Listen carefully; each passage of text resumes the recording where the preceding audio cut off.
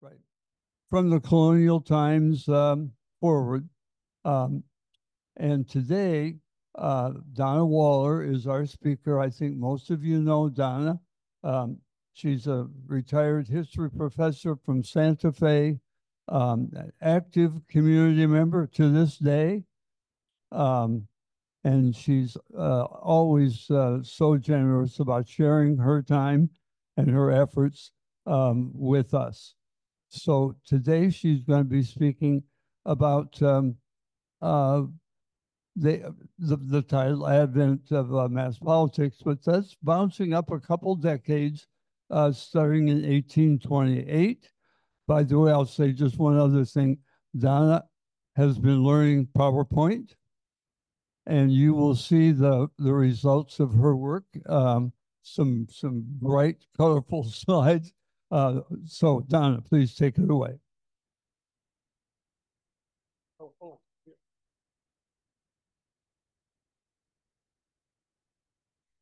Good morning, everybody. I wish I could take credit for the PowerPoint, but I was just telling some folks in the back. Um, Barbara Oberlander taught me how to make a PowerPoint yesterday. So you guys are a great experiment, and it's proof that lifelong learning is possible. Um, and I told her next week's I would try to do myself, but she should look forward to me calling and showing up at her house and saying, "Oh, would you please do this for me?" Um, I'm capable of finding the slides, but I had actually never even noticed that I had a PowerPoint program on my computer, um, because Julianne used to put those together for us here. So yes, this is a great experiment, and I hope it works. Um, I Before I start, I want to tell you that I labored over this in in a way that sometimes I don't have to. And part of the reason for that is that when I taught at Santa Fe, I broke my AMH 2010 class into 3 tests. And this was the second test.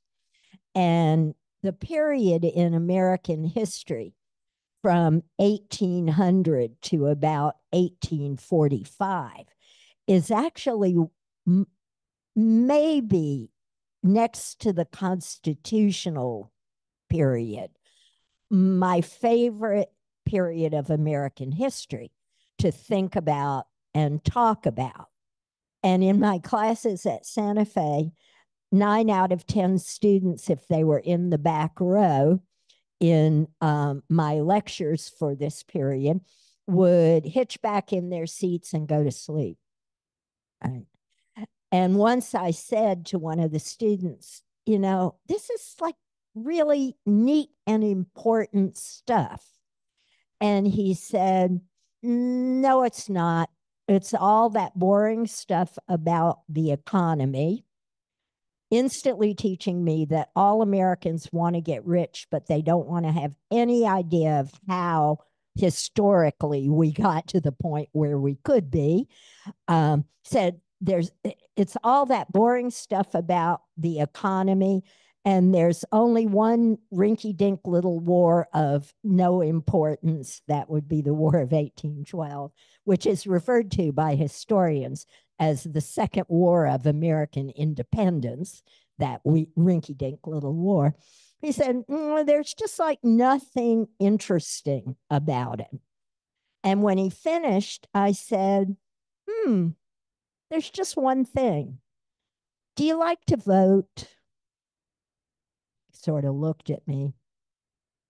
I said, this is the moment when human beings on the planet, average human beings, largely get the right to vote. You should be excited about that. Okay. Said, the Louisiana Purchase is good. So that was as far as I got. But the political transformation of America from the point at which Barbara Oberlander left off last week to 1845 is really a remarkable one. And it's one that holds great interest for me. So I'm to some degree going to pick up where Barbara left off and then take you through the election of 1840 today. Can I have two? Okay. There we go. Okay. These folks you probably recognize, you definitely recognize Jefferson, but next to Jefferson is James Madison, who is actually one of my political heroes. I really adore thinking about Madison as an intellectual. He's really a remarkable guy. But they're up there together because after the election of 1800, where Barbara left off, these two men dominated American politics for the next 25 years. Jefferson won the election of 1800, and the Democratic Republican Party went on to hold the presidency until 1828. And when Jefferson and Madison, who followed him, and a piece of trivia that I love is you want to notice if you think about early American history that 6 of the first 6 presidents of the United States, 4 of them are from the state of Virginia. Okay. The dominance of the Virginians is really a kind of a remarkable thing, but they will tell you it was because they were first, and they were. You know, if you think about Virginia as a colony, they were alone for the first 30 years of the colony's existence. So the Virginians dominate, and essentially they have 2 goals, and they are able to execute one of them and not able to execute the second one at all. So I will sort of dispose of the first one rather quickly. One of their great goals, and you know about this to some degree from Barbara's lecture, is that they wanted to destroy the Federalist Party. And the feud that Barbara mentioned between Adams and Jefferson was so deep and bitter that it really did manifest itself as a Democratic Republican goal to just roll right over the top of those people forever. And they were actually able to accomplish that with a lot of help from the Federalist Party itself. The Federalists disappeared totally from the scene in the wake of the War of 1812 because they thought it was a bad idea, Mr. Madison's war. And when we won it, and it produced an absolute groundswell of giddy patriotism in America, and also produced Andrew Jackson as a national hero, the Federalists were totally discredited by their non-support of the war. And so by 1818, a decade before the Jacksonian Revolution, the Democratic Republicans ruled with no opposition. And they were so powerful that the last Democratic Republican president was John Quincy Adams, John Adams' son. Okay. He had become a Democratic Republican. So the desire to wipe the Federalists off the face of the earth was very remarkably executed with a lot of help from the Federalist Party themselves. Now, a big thought and a sort of a tangent, and you guys know I love to do this. In my classes at Santa Fe, I used to stop here and I would say, I just told you that the Federalist Party disappeared in 1818. But you folks, at least structurally, live in that world. How do you explain that?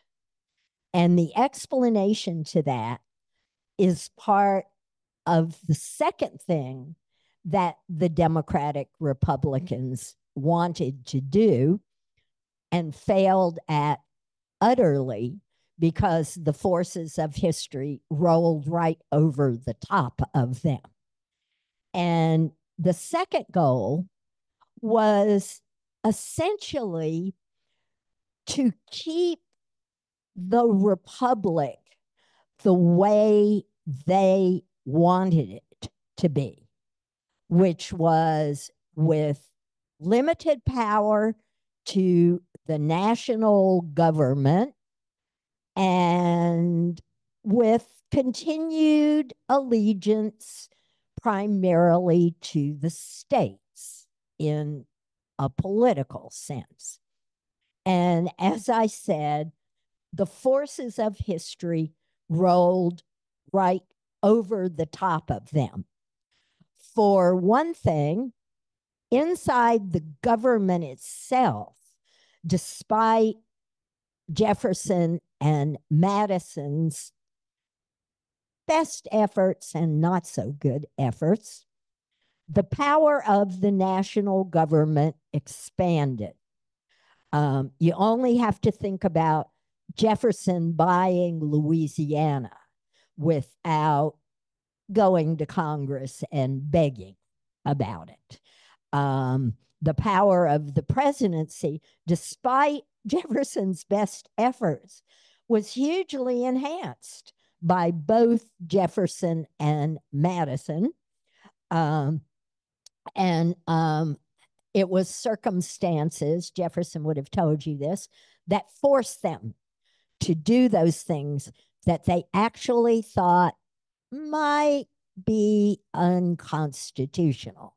Jefferson actually agonized over the purchase of Louisiana because he knew that it was not what he had envisioned for the presidency. And the real reason, of course, we live in the Federalist world is that the Federalist Party disappeared, but they dominated the federal court system, which is appointed for life, for a full generation after they had disappeared as a party. And that is embodied by one person, John Marshall, the third Chief Justice of the Supreme Court, who sat on that court. And when he took position, he said one of his great goals was to be sure that by the time he left office, the national government was clearly supreme over the states. And he stayed on the court for 30 plus years. And every decision he made was made with an eye toward that particular goal. Okay. So, what really happens in the Democratic Republican years is America grows as a nation. You could tell the whole story of American history as a story of progressive nationalization, beginning from 13 separate countries in the colonial period. And the period I'm talking about today is one of the moments when the national idea really gains hold. So, despite their desire not to have that happen, Jefferson propels that idea forward as president, and John Marshall hammers away at it for 30 years in the U.S. Supreme Court. But even more important, the country and history made nationalism happen in a lot of different ways. And here are some of the elements of it. Can I go? Let me see. Okay. This is a map of the United States in 1800. Up. This is a map of the United States in 1830. Okay. The country grew enormously between 1800 and 1828. 6 new states entered the Union, and the population grew by about 7 million people in a 25-year period. And much of that growth was west of the Appalachians. And this is another moment when one of the great themes of American history becomes obvious to everybody. I think of this as the moment of the rise of the West as a concept in American history. And that rise of the West includes a good deal of political power as well. The other great nationalizing force, besides the population and political expansion of the country, was that in this period, America becomes an actor in foreign policy for the first time. And again, Jefferson, despite his desire not to be a strong president, moves in foreign policy against the Barbary pirates with a considerable amount of aggression and absolutely no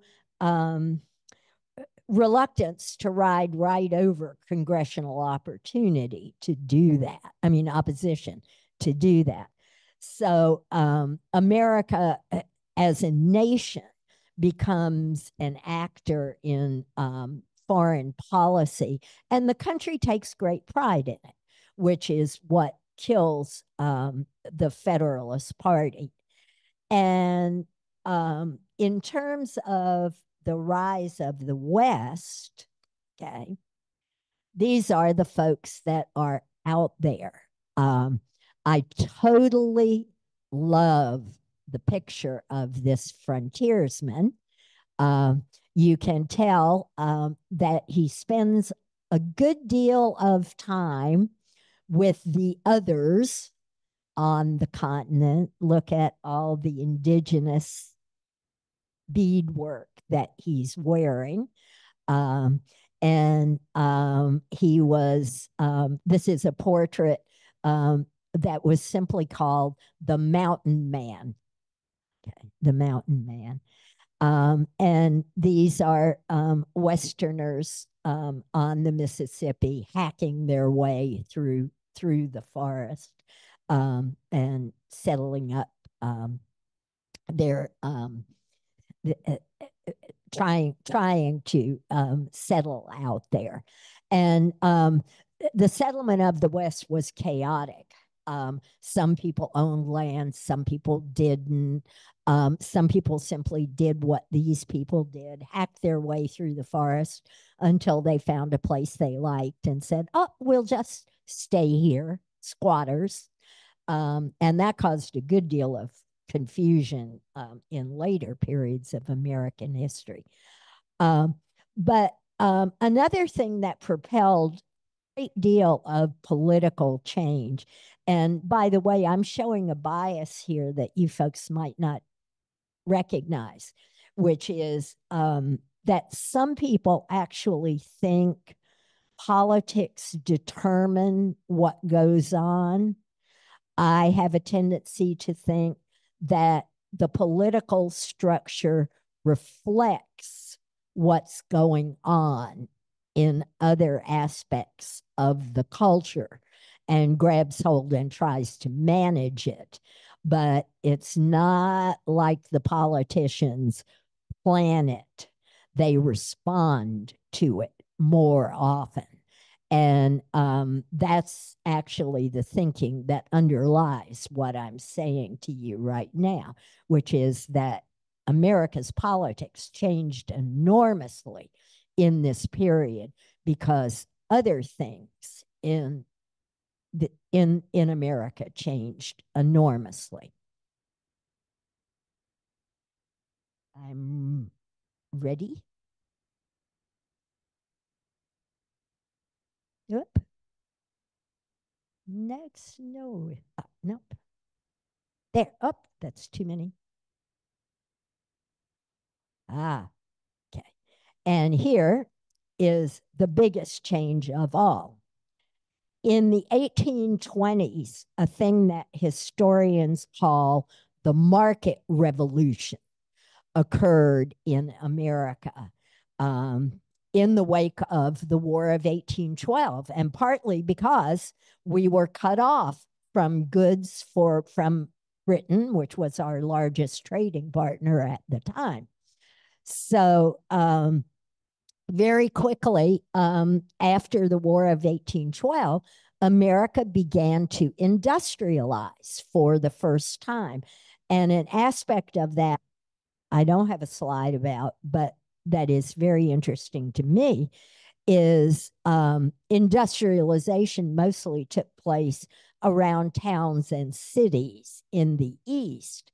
But another aspect of the market revolution was that because of the War of 1812, Americans, over 90% of them lived in rural areas on small family farms. Only a very small percentage of Americans lived in cities in the 1820s, but rural people were touched by the market revolution because America went into commercial farming for the first time ever after the War of 1812. Before 1812, people lived on their farms and produced, and if they had overage, they went into a village market. But American farmers were not hooked into any kind of international trade at all until after the War of 1812. So after the War of 1812, we get the first textile mills. Here they are. But we also get commercial farming, commercial agriculture for the first time after that war. And the textile mills came to be kind of the heart of American industry in its first phase. And you can tell by the other slide who the workers were.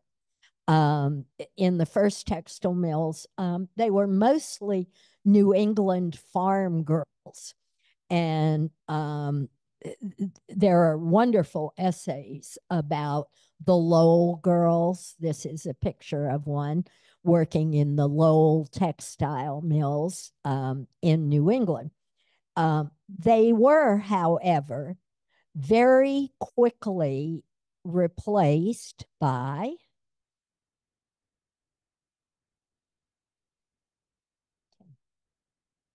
ah by Irish immigrants. Okay. Beginning in the 1820s, and the picture of these folks on this ship, I looked at this picture and I thought, how many of them fell off in the passage? Look how packed in there they are. And this is a newspaper sketch of Irish immigrants arriving in New York in 1830. Okay, and then what was a typical to the person who drew this sketch, one of the typical Irish immigrant families arriving, and they begin arriving in eastern port cities in the early 1820s when the potato famine hits in Ireland in the late 1830s. What has been a steady stream becomes a flood of Irish immigrants. So the market economy builds factories and produces the first real wave of immigration since the colonial period in America. And those frontiersmen and those Irish immigrants become the backbone of the Democratic Party, okay, which is formed by Andrew Jackson and shaped by his vice president, Martin Van Buren. Okay. Ron was very gracious about my time and energy in this, but I'm totally self-interested because every time I do something like this, I find myself learning something that I hadn't thought about a lot. And this time, what I did was to focus on Martin Van Buren, who was one of the greatest political organizers that there's ever been in America. And his reputation, of course, as president is the pits, and I'll explain to you why in a minute. But he is actually the architect of the modern Democratic Party and the architect of modern party organization. He was the first one to say we ought to have a ground operation in every state. I mean, I spent a lot of time this week thinking about how thoroughly he shaped the way modern political parties do things. When someone from the Harris campaign told me that that in the wake of the nomination, they had had so many volunteers that they couldn't process them because they did not have enough organizers on the ground in a number of states. I had been reading about Van Buren telling the Democrats in 1828 that they better get an organization on the ground in every single state. And I tried to picture the New Yorkers arriving in a place like Missouri to try to do political work. But the Democratic Party is absolutely built on those frontiersmen and on the Irish immigrants in the eastern seaboard cities. Up, up, up.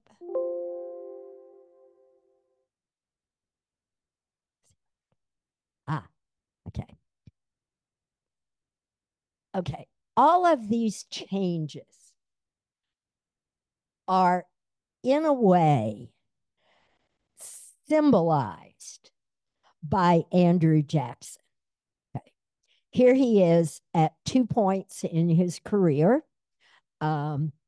As a general in the War of 1812. I don't know if any of you are old enough, but the second I started reading this, I started thinking about that song. Oh, okay. Some of you are laughing, Okay. In 1813, right? Not a hard one to remember, if you ever heard that. But Jackson has one of those careers that is absolutely symbolic of the way the Democrats in the 1830s and 1820s and 30s think about America. When he becomes president, he is the first president to be born west of the Appalachians. Up until that time, as I said, they're all Virginians or from Massachusetts. And Jackson is the first presidential candidate from the West. He's a military man. He gets his reputation at the Battle of New Orleans. Not exactly well earned. It's a battle that the British lose more than the Americans win it, but Americans feel great about it. So he becomes a popular hero because of that. And Jackson, okay,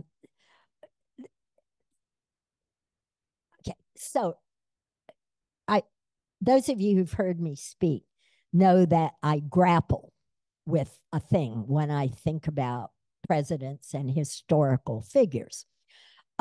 Jackson used to be considered a great president. And some of what I'm getting ready to tell you about by historians about is the reason he was considered a great president. But his reputation has slid as we have become more and more alert to the nastiness of destroying the people who owned the land in the first place. And the way Jackson actually cements his reputation in America in his own time is after the War of 1812, he goes on to be an Indian fighter. And he is responsible for removing all of the Indians west of the Mississippi when he is president. As an Indian fighter, he defeats in very savage battles all of the southern Indian tribes. And he manages to steal Florida from the Spanish in a very deliberate fashion. Florida history is bound up with Andrew Jackson. Andrew Jackson, I think about when I grew up in Florida, and I think about sometimes what I knew about presidents when I was in junior high and high school. And oddly enough, because I'm a Floridian, I knew about George Washington and Thomas Jefferson and Andrew Jackson because we all had to take Florida history when I was in school. And Jackson is genuinely responsible for the fact that the United States got Florida. So he goes on to be a military hero in the War of 1812. And then he cements that reputation, that military reputation, by defeating the Southern Indian tribes. And by 1824, he is hands down the most popular political figure in America. And the older politicians are appalled by this. Okay. Barbara told you about the horrible rupture between Thomas Jefferson and John Adams last week.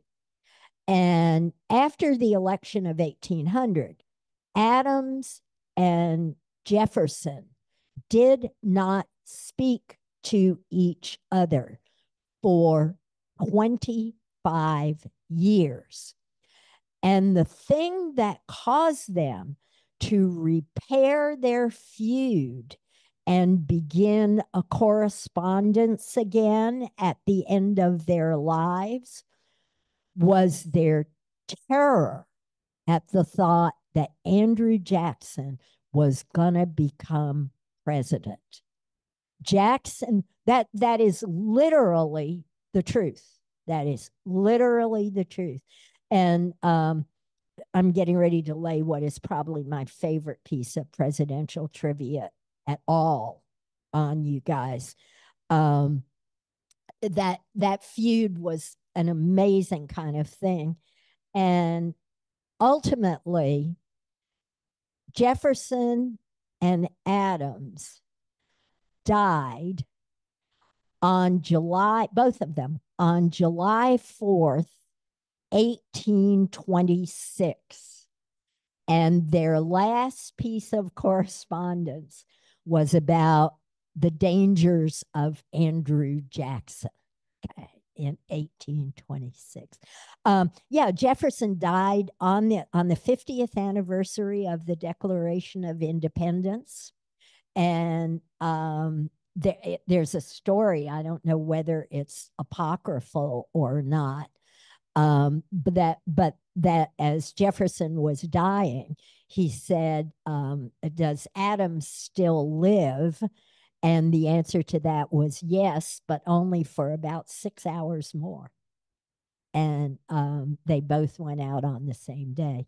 But their feud over that election in 1800 was healed by their absolute fear of this man taking power.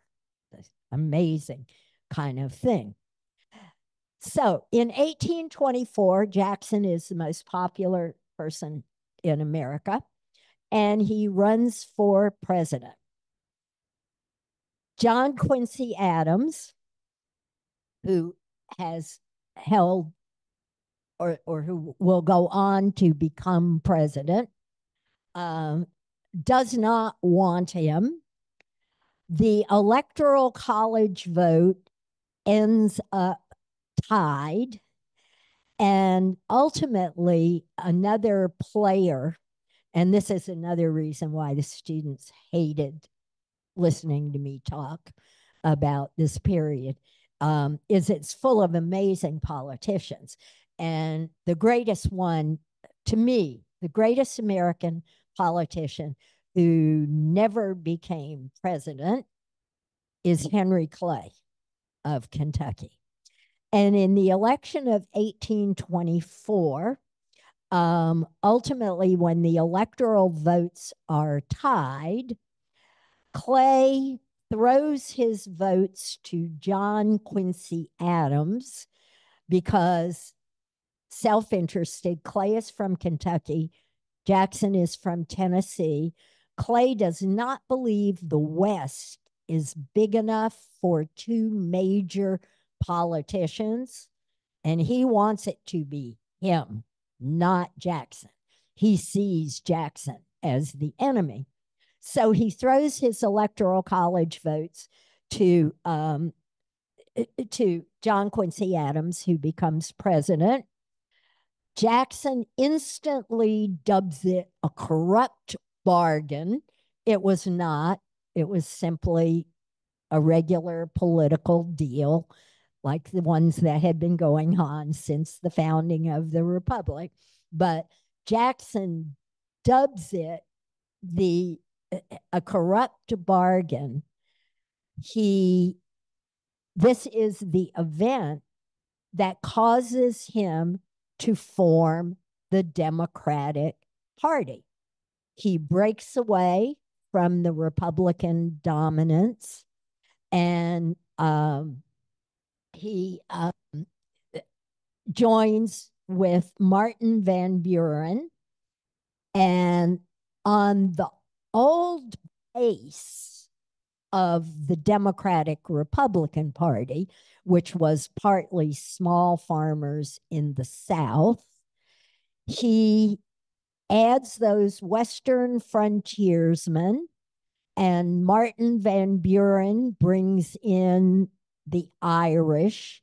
Tammany Hall had been in existence since the 1790s in New York, but by the 1820s, Van Buren and some of the Irish leaders had taken over Tammany Hall and dubbed it the Knights of St. Tammany, which it comes to be known as for a long time.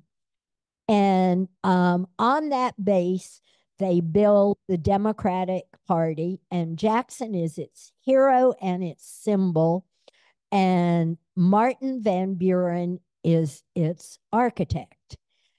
And they do two things of enormous significance on the ground in all those states, and especially the new states.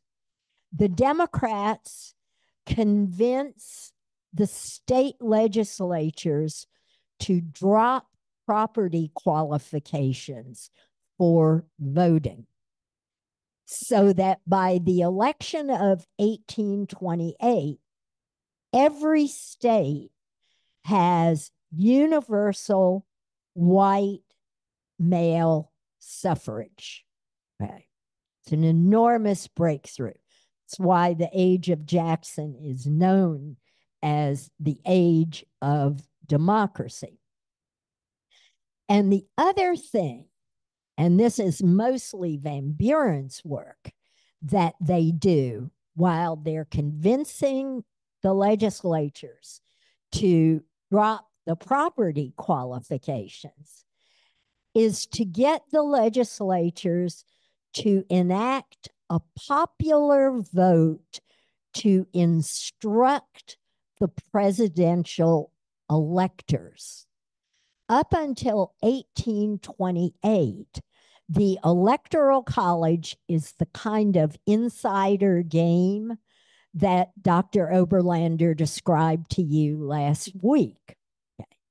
What Jackson and Martin Van Buren do is to get every state in the Union to choose the electors by popular vote. And this is the point at which most Americans, for the first time, get to cast a vote in terms of the presidency. And by 1828, Martin Van Buren, this great political organizer, has totally changed the electoral system and shaped it into the one we have today. If you had seen the presidential election in 1800, there would have been nothing about it that resembled what we have today. And if you had seen the election in 1828, and definitely by Jackson's second term in 1832, you would have seen everything we do today absent television and electronics. Okay. It was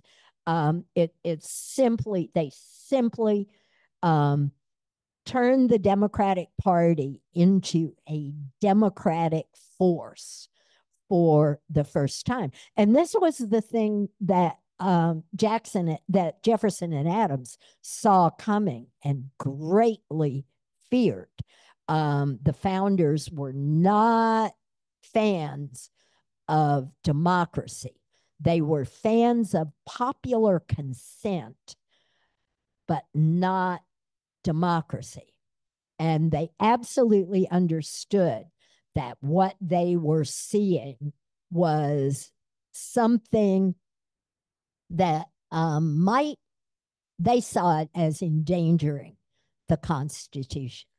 Um, but the Democratic Party, built by Andrew Jackson and Martin Van Buren, also has the distinction of being the first national party. You might recall that Dr. Oberlander told you that, generally speaking, the Democratic Republicans were in the South and the Federalists were in the Northeast, that there were regional bases. By the election of 1836, the Democratic Party had a base in the Northeast, in the Eastern Seaboard cities. It had the old Jeffersonian base of small farmers in the South, and it had the population of the ever expanding West. So it was the first truly national party in that regard. And this last picture is Andrew Jackson in 1845, right before he died. And if you don't know anything about Jackson, I'm not gonna go into it here. But when I say he's a real frontier type, I mean that absolutely. When he ran for president in 1828, people said, "No, he's killed people. You can't." You can't. I mean, other not just Indians, but other white people. He was a dueler, and when you look at this last picture of him, one of the things modern historians think was that he was dying from lead poisoning. He had bullets lodged in his body from duels and wounds. They were made out of lead. One of them was really near his spinal column. They couldn't do anything about it. And you can tell by looking at the picture of him that he spent his last years in terrible pain. And many people think he was mentally affected by lead poisoning. But when I say he was a true Western type, he was a brawler. He made his fortune racing horses, raising race horses, and then became a cotton planter. Some of you have probably seen the Hermitage, which was his grand plantation house. But he was up from log cabin nothingness to that. He was really a traditional American figure. So by 1828, everything had changed. And what elected Jackson were sort of the trappings of mass politics, is the way I think about it. The election of 1828, like many elections, and including the one you heard about last week, was fought out in newspapers and pamphlets. But here's another measure of how life had changed. In 1790, think about how this placed. I'm getting, I talk to myself, you can tell. I just thought of something I hadn't thought about. In 1790, there were 90 major newspapers in America. Okay. think about today. Um, by 1828, there were 400 of them. And many Americans at the time were not well educated, but 90% of them were literate. Okay. They were literate. So there were 400 newspapers. Okay. The 1828 campaign was fought out in the newspapers and in pamphlets. Um, and the the other thing that we saw for the first time, and this is part of what would have really terrified Jefferson and Adams if they had lived to see it, was mass rallies. For the first time, people showing up at mass rallies, torchlight parades, campaigning face to face for presidential candidates. I mean, think about the election of 1800. Adams and Jefferson hate each other, not because they've said anything, because gentlemen don't campaign in 1800. Their supporters said all that horrible stuff in the newspapers, but they themselves, in the early republic, being a politician was an insult. You know, looking for public support, that was considered worse than tacky. Worse than tacky. In 1828, there are mass rallies. The candidates directly report them. Um, when um, when the Democratic Republicans don't want to nominate, I mean, there's a remnant of them still around. They don't want to nominate Jackson in 1828.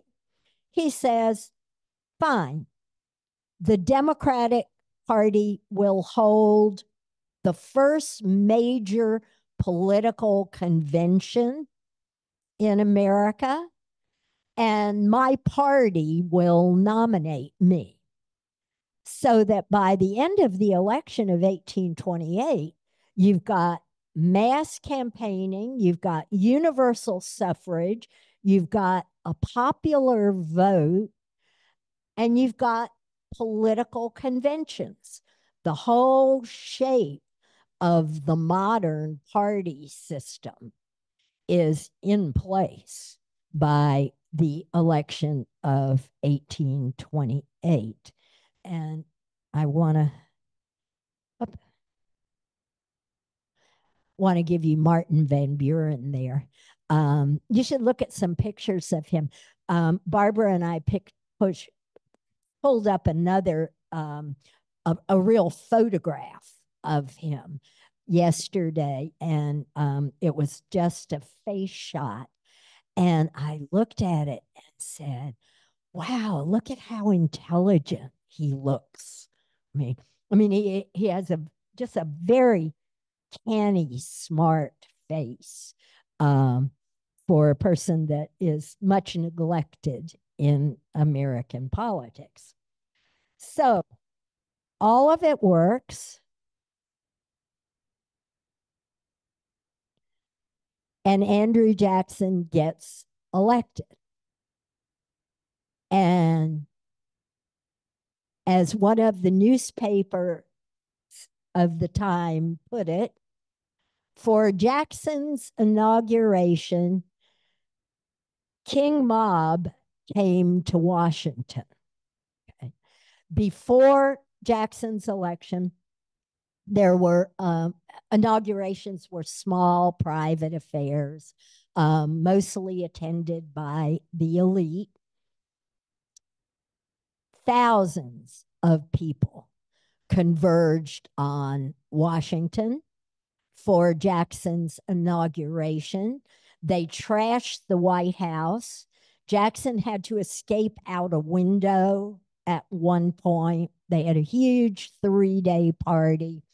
And this is a newspaper rendering of what it looked like, King Mob coming to Washington. And this is also the first public inauguration. And one of the other things left over from the older republic that doesn't go away and stays with us right down to this day is character assassination and scandal. Jackson's wife, Rachel, particularly, comes under attack in the campaign to such a degree that she died very quickly after Jackson was elected president. And Jackson always believed that his political enemies had caused her death by writing all of these terrible stories about her, which is one of the reasons he went after his political enemies in a particularly vicious and personal way. He felt that their scandal mongering had actually killed his wife. So we have the shape of modern politics here. And the Democratic Party is the only party that exists for about 15 seconds. Okay. Jackson is so remarkably controversial that, and this is not an understatement, the Whig Party, which becomes the opposition party, is simply formed initially on the basis of hatred and fear of Andrew Jackson and total dislike of his policies. And this is the way Jackson is seen by his enemies. Oops. Oh, there's Jackson's inauguration. I forgot we had put that in. Right. Public and on the steps of the White House in front of thousands of people, literally. This is how he was seen. Okay. Many people felt that Jackson wanted to become a dictator. And I feel the need to tell you that when people talk about Donald Trump's approach to being president, the president that they most often compare him to is Andrew Jackson. Jackson absolutely believed that as president, he was the representative of the American people, that he was, after 1828, everybody can vote for the president. And the president is the only official that everyone in America votes for. So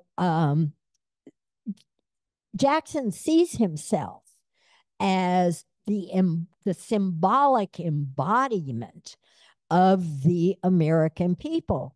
And he absolutely believes that in their name, he can do a lot more than previous presidents have.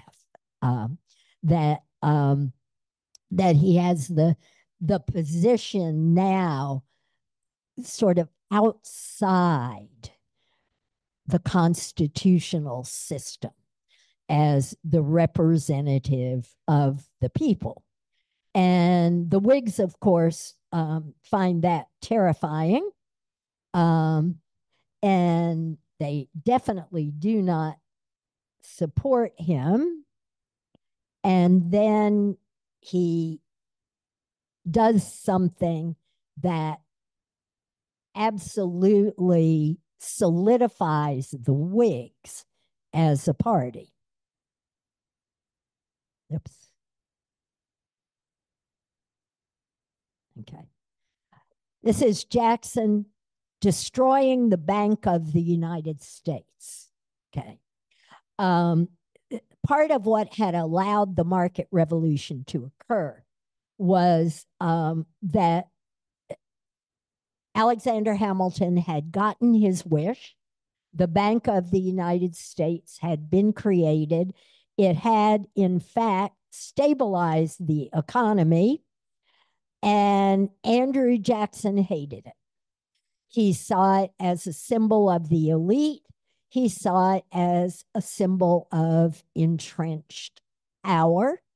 He saw it as rich against poor. And if it sounds like class warfare, yes, indeed, that's what I'm describing. In 1832,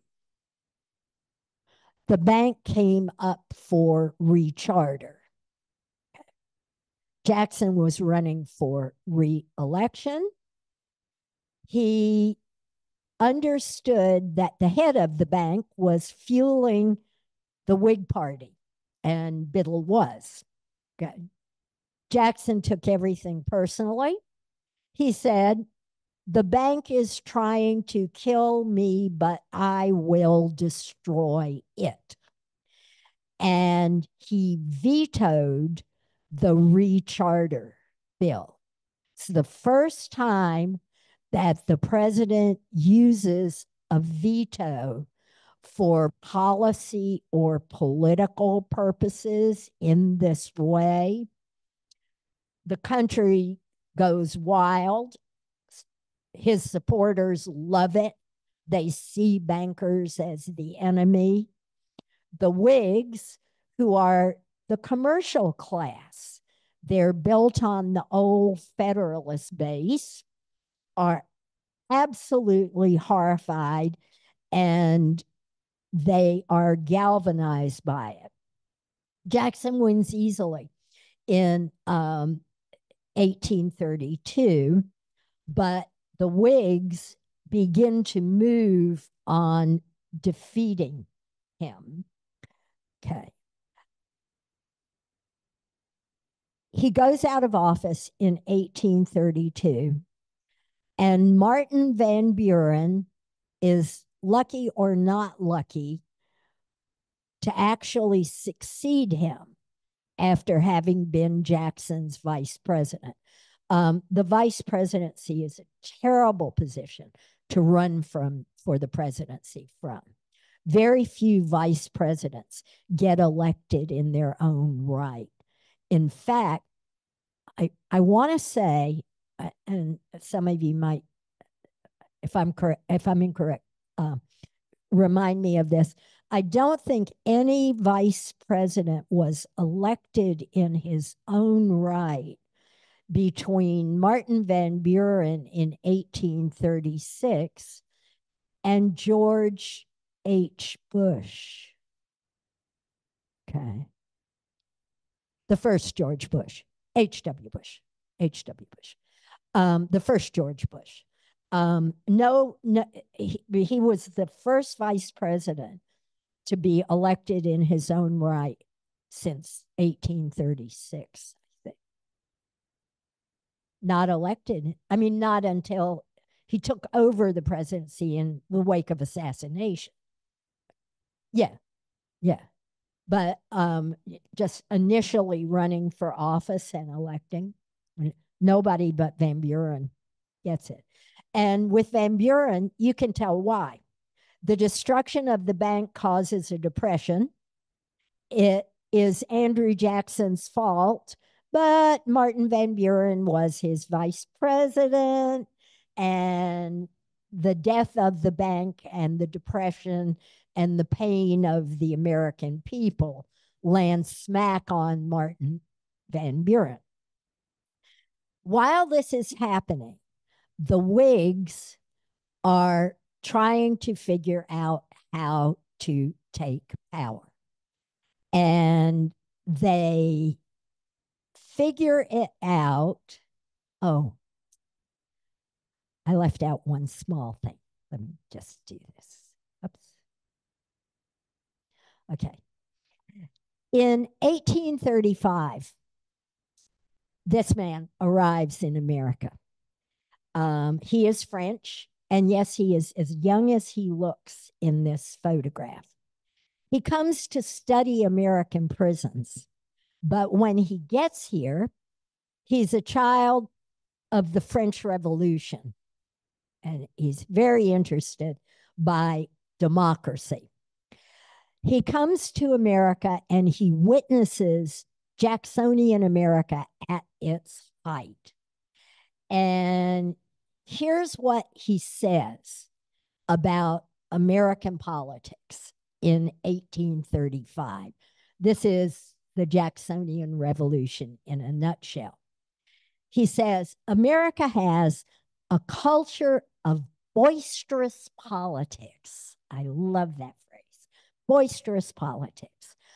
But it is based on individual initiative, a belief in political equality, and an active public sphere.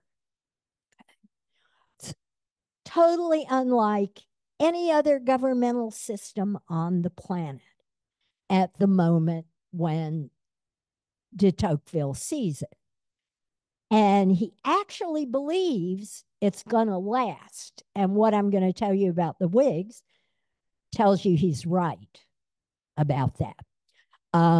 What he says in Democracy in America, and if anybody in this room feels like 972 wonderful pages, which is what the length of Democracy in America is, you should read it. De Tocqueville was such a sharp observer and had such a vision of what history was going to bring down the pike. He actually thought that America could last as a democracy, which was a thought that nobody had in the 1830s much. And he said the only thing he could see that would bring down the American system was a race war. Okay.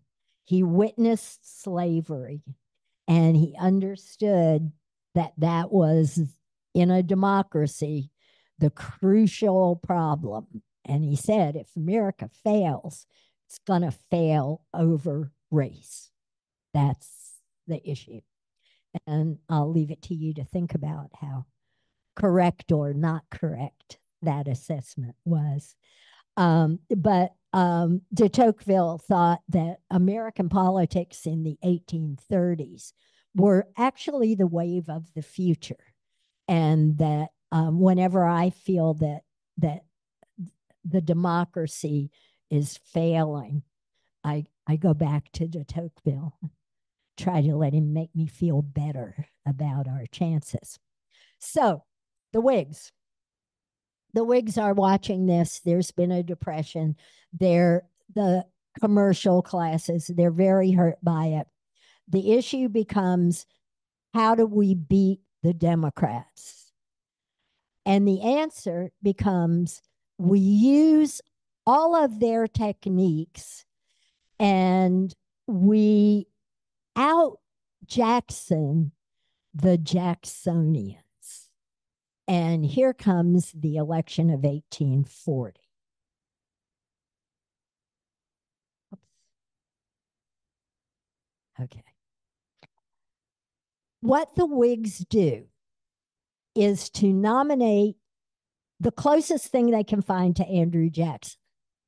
And it's this man, General William Henry Harrison. He seems to have the same biography. He's a hero from the War of 1812. He's an Indian fighter.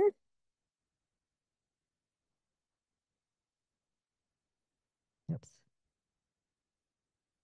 There he is as president. Okay. He isn't Andrew Jackson, though. Okay.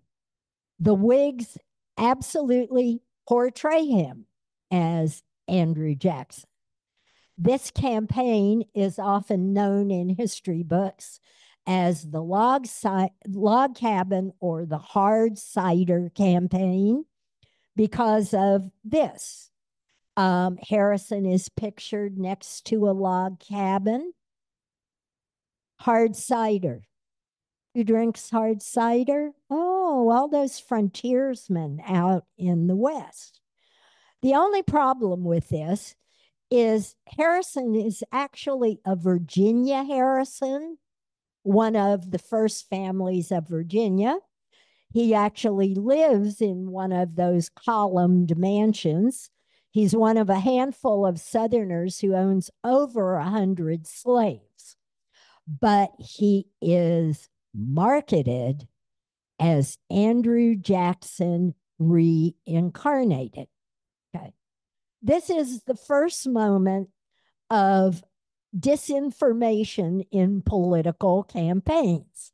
They absolutely portray him as a Western frontier type Indian fighter.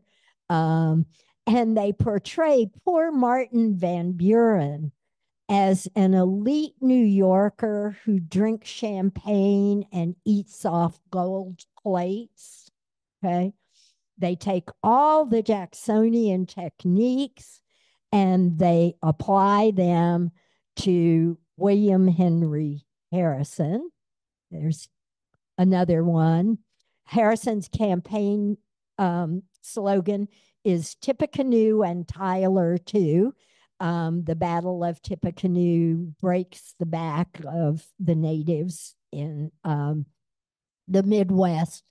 And John Tyler, a Democrat who goes over to the Whigs at this point. And armed with all of the techniques that the Jacksonians and the Democrats have created, Harrison wins, beats poor Martin Van Buren at his own game very decisively by portraying William Henry Harrison as Andrew Jackson come again. So, voter turnout in that election, over 80%. Everything has changed. And that remains the same right up through the 1890s.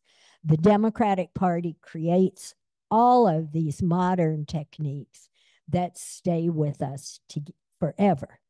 And that is why Jackson was largely considered to be a great president, because the age of Jackson is really the high point of democracy for white males only, but it's a huge step forward in terms of the history of the world. And it begins America's struggle continuously for democratic ideals and begins the dialogue about who will be able to vote, which will continue into my presentation for next week. And I want to end with just one thought. I've thrown it out in various classes to some of you, but it's a big thought that I play with all the time. What you see here is a step toward what I think is the real not a contradiction, but a controversy that American politics is about, which is that we have that Republican with a small r structure that the Constitution creates. But over the course of American history, Americans have grafted more and more participation onto that Republican structure. And that's the reason we still wrestle with the issue of the Electoral College. What has happened is our structure, the US Constitution, is not democratic with a small d, but our ideas about participation are. And that's a gift of Andrew Jackson and the Democratic Party.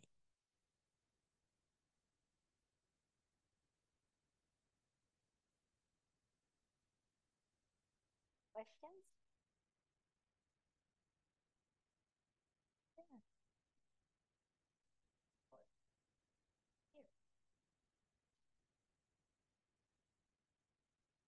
Unfortunately, I always have something to say.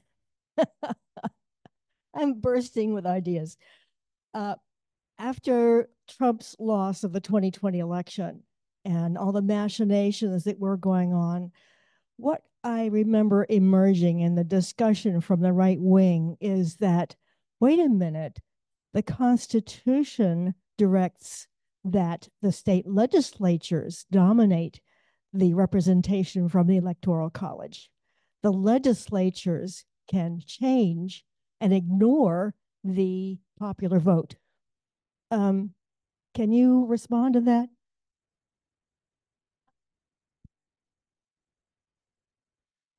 Can I respond to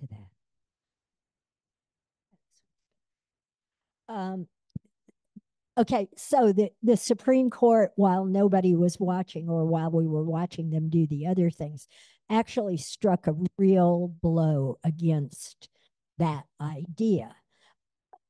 Dealing with another topic, some of you probably know about Morty Harper, which came down from the Supreme Court last year, which simply said the state legislatures are not omnipotent and they don't have the power to do a lot of things that are being asserted. In this case, it was a gerrymandering case.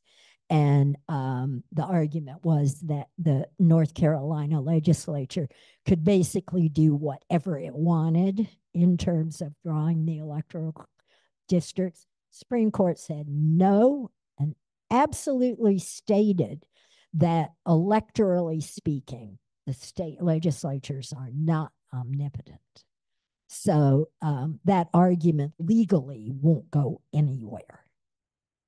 Well, it was the same court that has done all these things that some of us don't like. So it was for me, it was like that one glimmer of hope that they were going to keep the political structure intact. Any other questions? Well, sure. What? One more.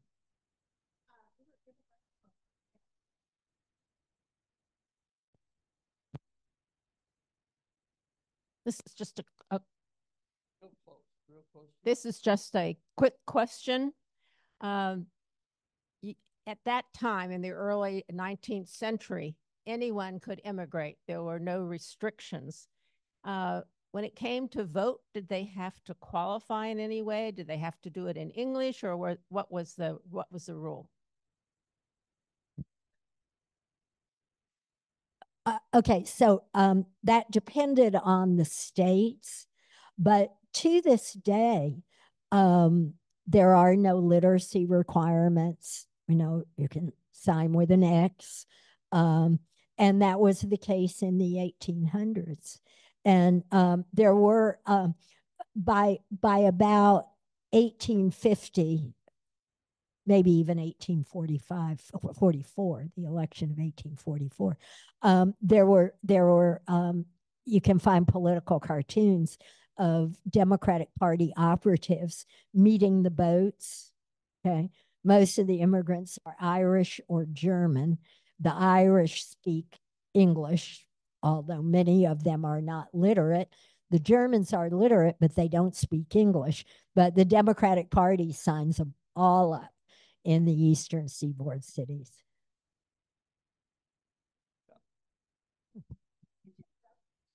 I think we're just about ready to wrap it up here. It's 11:30. Thank you, Don. And Donna will be back next week. We're going to start with the 1860. This was, of course, the Civil War years, but that's a background for the key issue, slavery, and we'll hear about that next week. Thank you.